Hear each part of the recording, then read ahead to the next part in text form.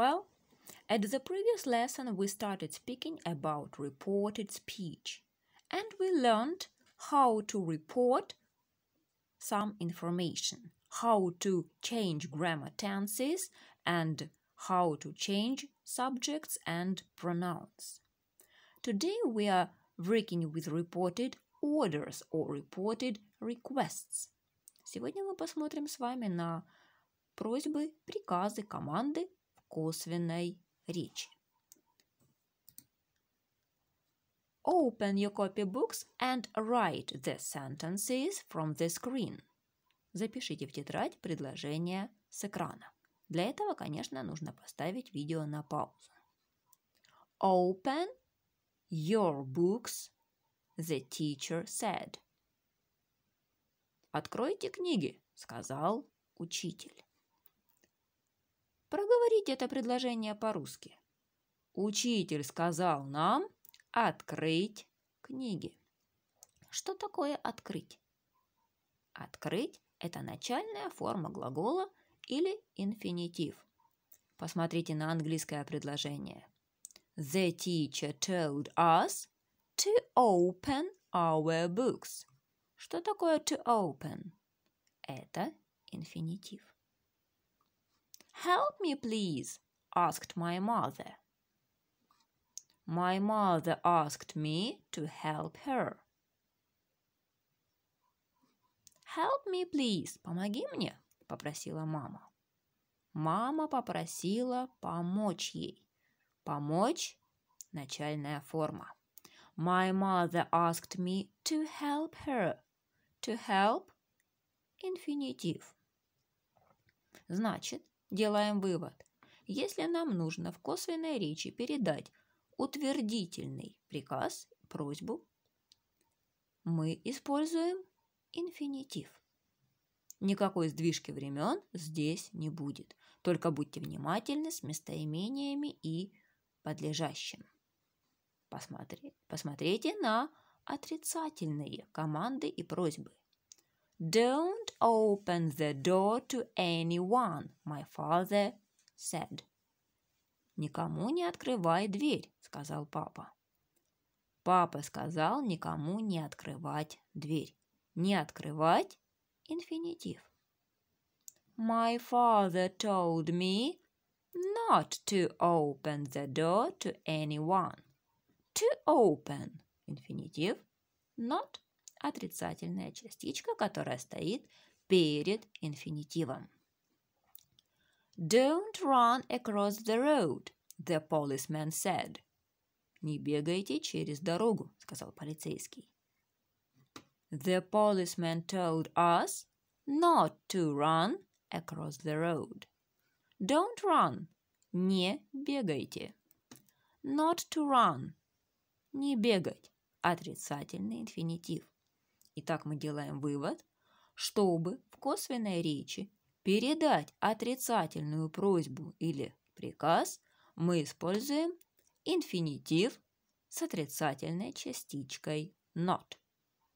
Запомните и запишите это правило.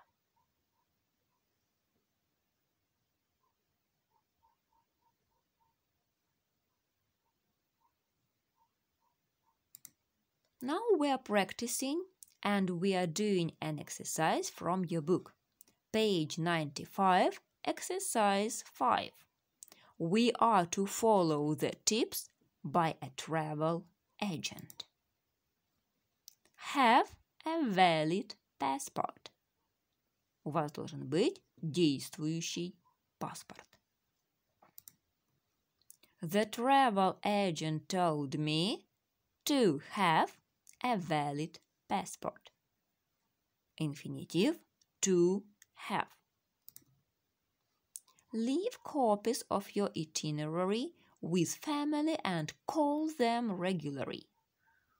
Оставьте копии документов с родственниками, у родственников и регулярно им звоните. The travel agent told me to leave copies of my itinerary with family and call them regularly.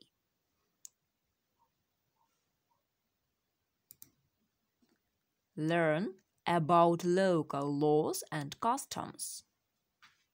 Узнайте о местных законах и обычаях. The travel agent told me to learn about local laws and customs. Don't leave your luggage unattended. Не оставляйте свой багаж без присмотра. The travel agent told me not to leave my luggage unattended.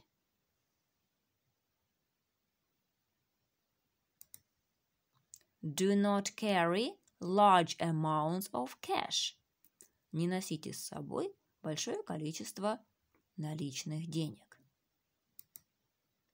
The travel agent told me not to carry large amounts of cash. Do not tell people that you are traveling alone. Обратите внимание на это предложение. Do not tell. Это команда. You are traveling alone.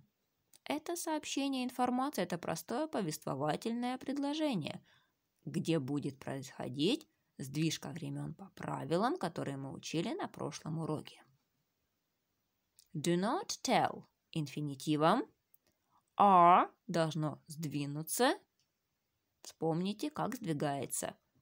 Первая форма глагола.